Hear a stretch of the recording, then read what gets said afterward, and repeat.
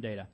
Because the amount of data that we're trying to keep track of is smaller than what it would be in a hard drive, we have less ECC data. So we actually have a smaller amount that we actually have to store there because we're now tracking zeros and ones instead of this encoded string that actually shows up here on the left-hand side for a hard drive.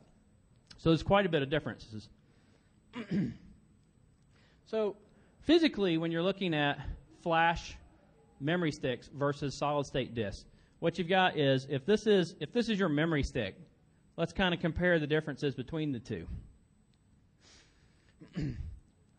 So now, on your memory stick, basically, you have something that's kind of like a control chip. Basically, this is the device that you're going to talk to. You're going to tell it what you're going to do with it. And you're basically going to pass commands to it, kind of like a standard controller or something you might deal with.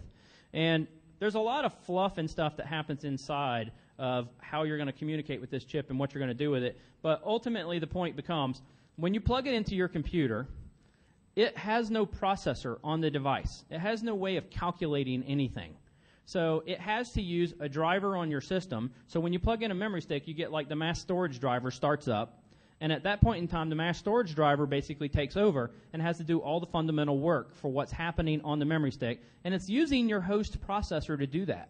Because it has no processor of its own, all the content for ECC or changes or bad blocks or wear leveling all has to physically be done inside your computer using your processor, passing it back and taking care of the chips itself. Because it has no way of doing that. So fundamentally, this is what it would look like from some of the operating systems. This is part of TrueFFS, which is SanDisk.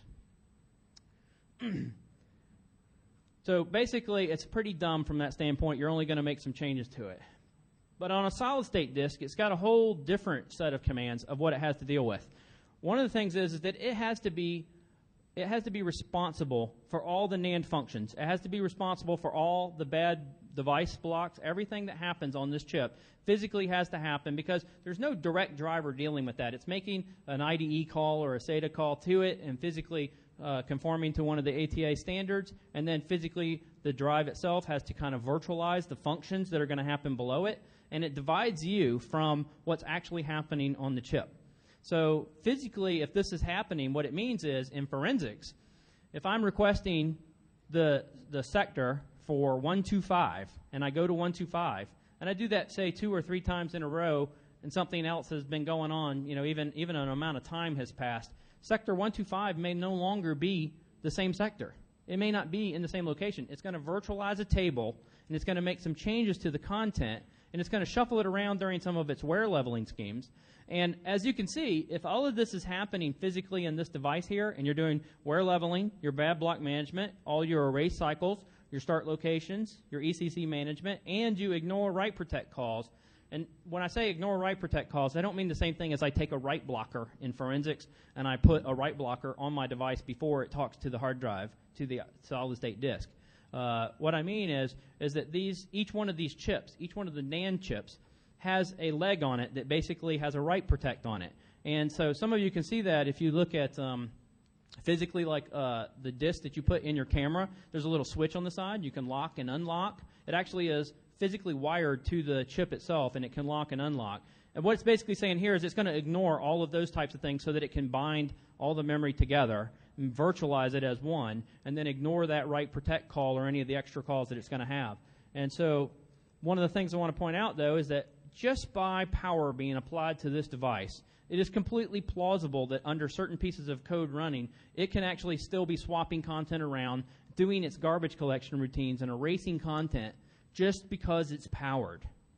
So it doesn't matter if you have a write blocker in front of it. If you're doing forensics and you've powered this device so that you can do a copy of it, garbage collection's running. And you can't stop it. At least currently right now, I don't know of a way to stop it. Maybe some people can reverse engineer some chips, make some changes to some code or something, but at least at this point, that may affect us, and it may cause us some major problems. And the longer it's plugged in, and you leave it overnight, and you come back tomorrow, it may be done with its garbage collection routine, and it erased more data than you thought it was going to erase during that time span, even though it's going to be fairly quick at actually erasing that data because it has its own processor. So I just want to make sure that's clear to people that are dealing with forensics. So one of the other things that may take a little bit to try to understand is that because a sector has to be erased before a new sector can be written to it, that gets rid of slack space. Because if you think about it, slack space basically is, if you have a sector and it's 512 bytes, and I write 400 bytes to that sector, I have that extra amount that's left out there that hasn't been written. And our hard drives are really lazy. They don't really do functions when they're not asked to do them because it takes processor power and other time. So you have this extra amount of data that's left out there. Well, in solid-state disk, it's got to erase it and move the content there. So you're going to get a measurably a lot smaller amount of slack space. Some of it's going to be because of the way that content is divided up inside the hard drives with clusters and things like that. But generally, you're not going to get the quantity of data that you had before. You're also going to be missing a lot of the unallocated space. Unallocated space is going to become zeros, like I showed previously in some of the slides. But this is the major functions that are different between that SSD control chip. So I want to just talk a little bit about what happens in hard drives. In hard drives, when you have a bad hard drive, you go through all these functions. You can physically talk to the SA area. I've covered all this in other speeches, so you can actually go in detail and look at some of this content. But physically, on a hard drive, you have this SA area that stores content that, with the right equipment, you can go and look at and you can make changes to. But that's not true of solid state. Physically, in solid state, we can't talk to all these things. They've changed some of the legacy things that we can talk to now.